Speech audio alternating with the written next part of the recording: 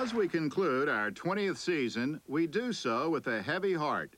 For Mel Allen, the voice of this show for 19 years, is no longer with us. Of course, Mel was the voice of the Yankees long before This Week in Baseball. Mostly, Mel was a friend to all of us, one we deeply miss. It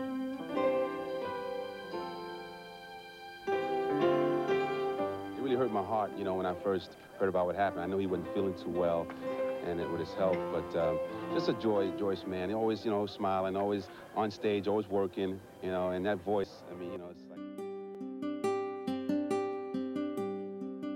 The inning that he announced was special.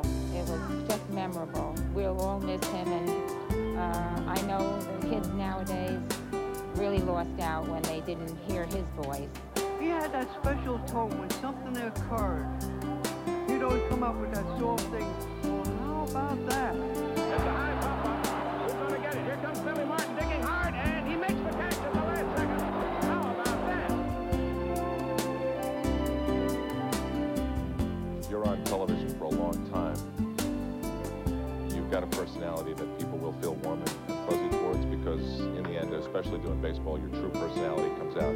And for Mel, that was elegance, Southern gentleman, and a real love of the game. I mean, that's where his slogan, "How about that," comes from. I mean, you know, he wasn't embarrassed to be a gee whiz type of a guy when he thought it was appropriate. Whenever you think of Yankees, it's easy to think of the Billy Martins and the Mickey Mantles and the Roger Marises and the Yogis. But to me, you always think of Mel Allen in that group.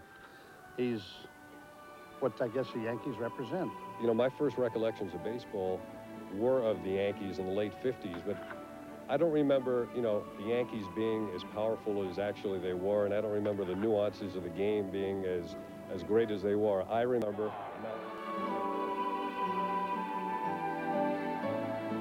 Mel Allen represented the class of this beautiful stadium and the class of the Yankee uniform. And if DiMaggio exuded class, well, so did Mel Allen to me. And I can say this now, looking back over a man's lifetime. He, to me, was like Sinatra or Crosby or Astaire. He was very unique. He was his tremendous personality.